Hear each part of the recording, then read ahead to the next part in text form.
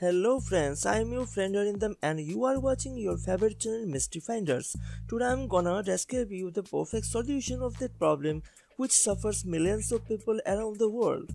That's why I have changed my video language from Hindi to English so that everybody can grasp about what things I am describing into this video. So before I start my video, I request you to subscribe our channel and press the bell icon to get notifications of our latest videos.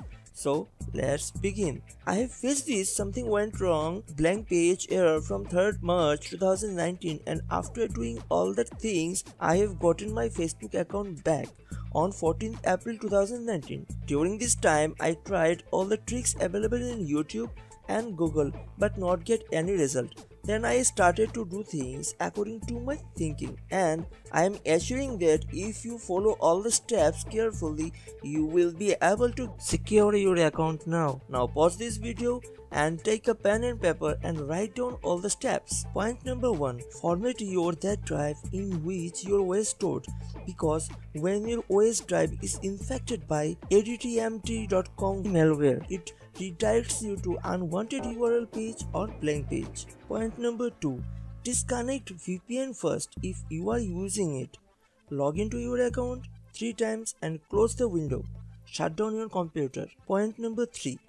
1 to 2 hours later, log into your email by your PC which is associated with your Facebook account. Point number 4. Now write an email to Facebook and tell them about your problem. Now send it to zuck@facebook.com in CC and in BCC help@facebookmail.com, security@facebookmail.com and verification@facebookmail.com. Point number 5.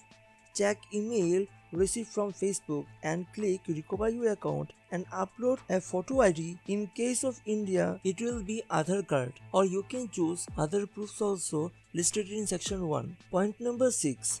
After sending this email, don't log into your account until you receive an email from Facebook in which Facebook mentioned thank you for submitting your ID. Now point number 7. When you will receive that email, log in to www.facebook.com and enter that password provided by Facebook. After that, change your password like AZOP3STUV. Point number 8. When you will complete this step, you will see a message, your account is temporarily locked by Facebook. Then click next. Point number 9. Now select all friends and posts and remove them. After that, identify your friends and again change your password. Point number 10. Click go to newsfeed and finally you will get back into your account. Hey, before you go, hit like first and subscribe our channel and share this video to help millions of people around the world.